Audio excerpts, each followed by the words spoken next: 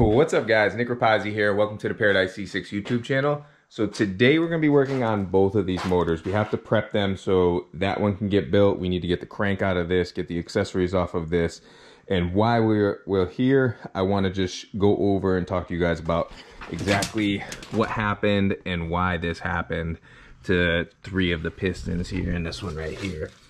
So a lot of people were saying that it was tuner's fault and all this other stuff, and I did put a safe tune on it, and it really just comes down to clearances. When it comes to an NA motor, the rings are gapped to a certain, I don't know exactly what they're gapped to, but they're gapped to get the minimal amount of blow by and seal the motor as tight as possible for an NA application. And now when you go and add boost, such as a turbocharger or supercharger, you're adding heat because you're getting more air, more fuel, and a bigger bang. And what happens with the clearances is their clearance for expansion on an NA motor, that's what this was. And then when I boosted it, they weren't clearance for that. And I probably should have pulled the pistons out, clearance the all the rings in it, and then put it back together. But I figured the low boost and everything that we were doing was going to be safe for it. Clearly it wasn't, because we popped 3 pistons in it. And what happens is, best way to put it, you got a pinch point, and with that pinch point, it's one of them will overlap each other, and that's what pops the piston. So basically you have, let me show you on a smaller scale, say that's the ring gap right there, and then what happens when it gets too hot and overheats, the ring gap jumps on each other, and that's what popped the piston up. And that's what happened to 3 of these pistons. So when we get this rebuilt with the new pistons, they're gonna have stronger tops to them, and they're gonna be gapped for boost. So this way this doesn't happen again, because when this did happen, I was driving around for a couple hours and beating the hell out of it. So I know I was way over abusing the motor for what we had here, and that's why we're gonna rebuild it and do it a 5.3 and take all the parts that we need out of here. So I'm going to pull everything off that I need. Main focus on this block is we got to get the crank out, and once we got the crank out, I need to pull the heads off of that. I think I'm gonna, just to make it easier for the machine shop, just to give them less work and they don't charge me more money, I'm going to pull the pistons, the crank, everything out of that, and just basically give them an empty block with the crank, the pistons and rods that we have in the house, and everything will be good to go. So basically I do 2 full engine teardowns, get these apart, and put them on the truck so I can deliver them to John tomorrow so he can get to the machine shop for me, which they said they can get it done in 2 weeks. So super excited. I really want to drive this car again. I cannot wait. So we got to get the camshaft and the crank out of this, get that torn apart so it's just a bare block and it's ready for them. And yeah, so we got a lot of work ahead of us, so let's get it done. Where do we go from? Where do we go from here? No one can save us from keeping clear. I don't wanna lose you, I don't wanna lose you now. 'Cause there is only one thing on my mind.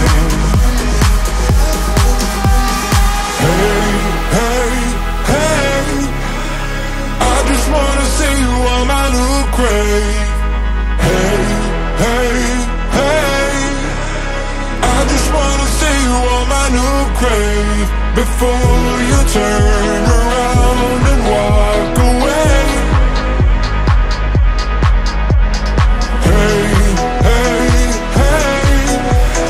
I just wanna see you on my new grave. I can do my own thing. I can do my own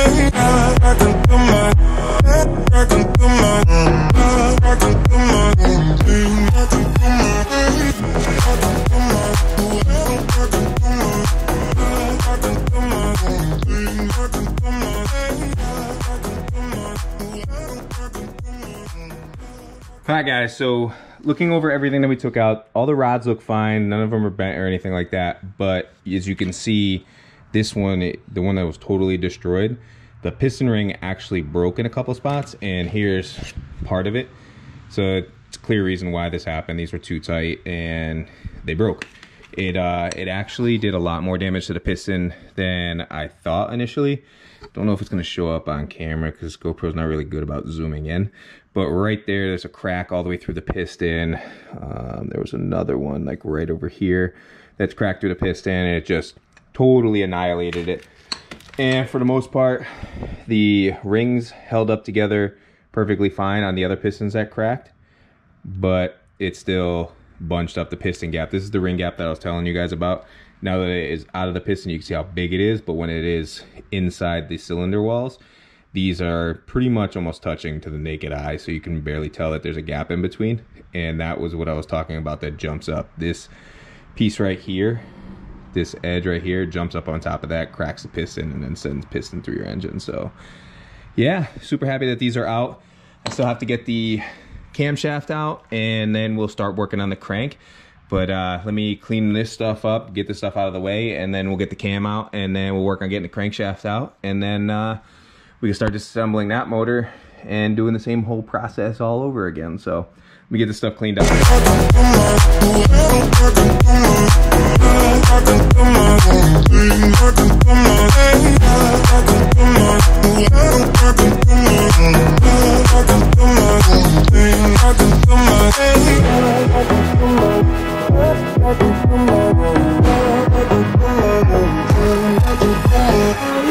Losing track of time, losing track of myself. I can make promises to get into your head. Hey, hey, hey, I just wanna see you on my new crate. Hey, hey, hey, I just wanna see you on my new crate before you turn around and walk away. Hey, hey, hey, I just wanna see you on my, I just wanna see you. I can do my, I can do my, I can do my thing. I can do my, I can do my, I can do my, I can do my thing. I can do my, I do, I can do my, I can do my, I can do my thing. I can do my, I can do my, I can do my, I can do my thing. I can do my, I can do my.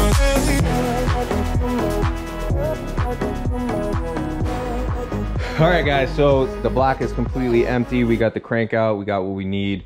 I tried to keep the caps in the same place, but honestly, I just took them apart, let them fall wherever. It doesn't really matter. The block is pretty much useless unless we go to get this re-sleeved, and it's going to get a line hone anyway if that happens anyway for main stud. So I'm just going to save this. I'm not exactly sure if I'm going to get it re-sleeved or not, or if I'll just get another block. But I am going to save it. There's no reason to throw it out. It could just sit in the corner and be a garage ornament for now. Maybe I'll turn it into a table or something. But I'm going to do the same thing to the other motor. I'm not going to film any of it because basically I'm just pulling the bottom end out, pulling the pistons out because we're not using any of it. It's getting all new stuff. Pulling the heads off, taking the rockers off, the valley cover, and just pulling everything out of this. It's kind of nice that the front balancer isn't on it anymore because, as you guys saw in one of the videos, this was a bitch to get the balancer off. It probably took me 35 minutes just to get it off, just because I didn't have the right tool. We snapped the bolt in it and whatever, we got it all fixed. But that's all done. I'm happy it's done. This one should probably take me about an hour because I really don't care about any of the internals. They're not any good to me. They are 4th gen rods and pistons, so I'm going to try to save them and keep the caps with what they go because somebody could use them that wants to do a boosted application. They just are a lot stronger than the Gen 3s, the earlier models. But yeah, so I'm gonna end it there. I hope you guys enjoyed this video. Hope it was a little bit informative, and I cannot wait to get the motor back and show you guys me putting it back together and basically showing you how we do a cam swap in an LS fully, doing the head gaskets and everything. So I do have everything. Head gaskets are over there. I am going to get a full gasket kit so we can put all brand new gaskets because, like I said, I want this to be a brand new motor. I don't want to deal with any leaks. I don't want it to have anything go wrong with it. All the stuff that we bought are 1200 horsepower rated, and we're gonna shoot for like 850 and eventually go for that 4-digit number and see if it'll hold up. But I think 850 will be good for the streets. So yeah, I'm just gonna end it there. Hope you guys enjoyed this video. If you did, please get a big thumbs up. Don't forget to smash that subscribe button, and if you have any questions whatsoever, throw them in the comment section below, and I'll talk to y'all later. Peace.